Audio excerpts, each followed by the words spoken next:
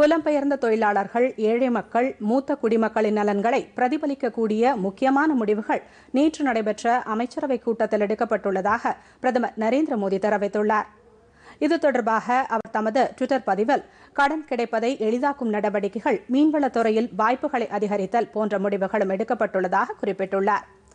அமைச்சரவையின் இந்த முடிவுகள் நாடு முழுவதும் உள்ள பல்வேறு மக்களுக்கும் பலனளிக்கும் என்றும் பிரதமர் தெரிவித்துள்ளார். குறு உணவு பதப்படுத்துதல் நிறுவனங்களை ஏற்படுத்தும் திட்டத்தின் மூலம் உணவு பதப்படுத்துதல் துறை மிகப்பெரிய வளர்ச்சி எட்டும் என்றும், ஆத்ம நிர்பார் பாரத் திட்டத்தை நோக்கிய முயற்சிகளுக்கு இந்த முடிவுகள் வலு சேர்க்கும் என்றும் பிரதமர் தெரிவித்துள்ளார். மீன்வளத்துறையில் நவீன தொழில்நுட்பங்கள், கட்டமைப்பு மற்றும் நிதியுதவியை உறுதி செய்வதற்கான வாய்ப்புகள் ஏற்பட்டு நீல புரட்சி ஏற்படும் என்றும் பிரதமர் நம்பிக்கை தெரிவித்துள்ளார். பிரதமரின் சுயசார்பு இந்தியா திட்டத்தின் கீழ் அவசர கால கடன் உறுதி திட்டத்திற்கு 3 லட்சம் கோடி ரூபாய் கூடுதலாக ஒதுக்கீடு செய்யவும், புலம்பெயர்ந்த தொழிலாளர்களுக்கு 2 மாதங்களுக்கு இலவச உணவு தானியங்கள் வழங்குவதற்கும் மத்திய அமைச்சரவை ஒப்புதல் அளித்துள்ளது.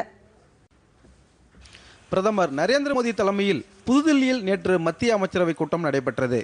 இந்த கூட்டத்தில் பிரதமரின் சுயசார்பு இந்தியா திட்டத்தின் கீழ் நாட்டின் பொருளாதாரத்தை மேம்படுத்த மத்திய நிதியமைச்சர் நிர்மலா சீதாராமன் வெளியிட்ட பல்வேறு அறிவிப்புகளுக்கு அதிகாரப்பூர்வ ஒப்புதல் அளிக்கப்பட்டது.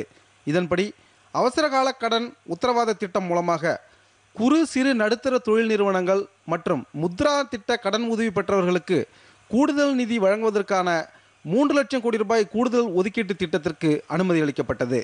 வங்கி அல்லாத நிதி நிறுவனங்கள் மற்றும் வீட்டு வசதி நிறுவனங்களின் பணப்புழக்கத்தை மேம்படுத்தும் வகையில் புதிய சிறப்பு நிதி தொகுப்பு திட்டத்தை செயல்படுத்தவும் அமைச்சரவை கூட்டம் ஒப்புதல் அளித்தது. பிரதமரின் சுயசார்பு இந்தியா நிதி வழங்கும் திட்டத்தின் கீழ் புலம்பெயர்ந்த தொழிலாளர்கள் மற்றும் நாடு முழுவதும் உணவின்றி தவிர்ப்போருக்கு உணவு தானியங்கள் ஒதுக்கீடு செய்வதற்கும், நாடு முழுவதும் மீன்வள மேம்பாட்டிற்கு வழிவகுக்கக்கூடிய நீடித்த நீல புரட்சியை ஏற்படுத்தக்கூடிய பிரதமரின் மீன்வள திட்டத்திற்கும் அமைச்சரவை ஒப்புதல் வழங்கியுள்ளது.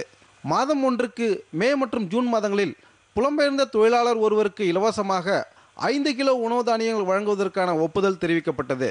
மத்திய அரசுக்கு இதன் காரணமாக 2982 கோடி ரூபாய் உணவு மானிய செலவு ஏற்படும் என்றும், உணவு தானியங்களை மாநிலங்களுக்கு இடையே கொண்டு செல்வதற்கான செலவையும் அதனை கையாளும் செலவையும் மத்திய அரசு ஏற்கும் என்றும் அமைச்சரவையில் முடிவு செய்யப்பட்டது.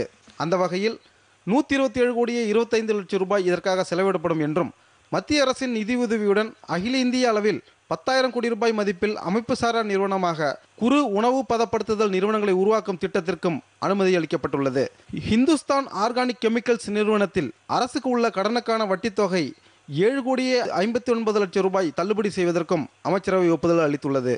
மேலும் ஜம்மு காஷ்மீர் மறுசீரமைப்பு சட்டத்திற்கான 2ஆம் கட்ட ஒப்புதலையும் அமைச்சரவை ஒப்புதல் அளித்துள்ளது. இதனைத் தொடர்ந்து பிரதமர் நரேந்திர மோடி தலைமையில் நடைபெற்ற பொருளாதார விவகாரங்களுக்கான அமைச்சரவை குழு கூட்டத்தில் அண்மையில் நிதியமைச்சர் அறிவித்த நிலக்கரி மற்றும் பழுப்பு நிலக்கரி சுரங்கங்களை வருவாய் பகிர்வு அடிப்படையில் விற்பனை செய்வதற்கான ஏல நடைமுறை விதிகளை வகுக்கவும் ஒப்புதல் தெரிவிக்கப்பட்டது.